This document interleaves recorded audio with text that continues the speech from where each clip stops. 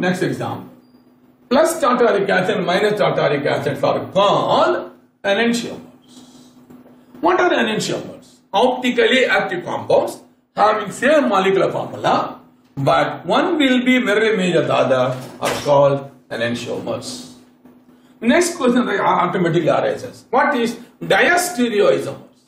Optically active compounds having same molecular formula, but one will not be the mirror image of the other.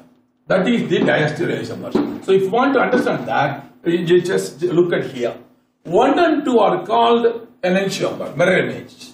3 and 4 are called enantiomers. Now see, 1 and 4 are called diastereoisomer, 2 and 3 are called diastereoisomer. They are not mirror images. So enantiomer means one will be mirror image of the other. Diastereomer means one will not be the mirror image of the other. That is the most important information. So there is tautomer plus and minus, they are called enantiomers. So enantiomers, the definition I have already given, optically active compound having same molecular formula, but one will be the mirror image of the other are called enantiomer. Example, P-lactic acid and L-lactic acid.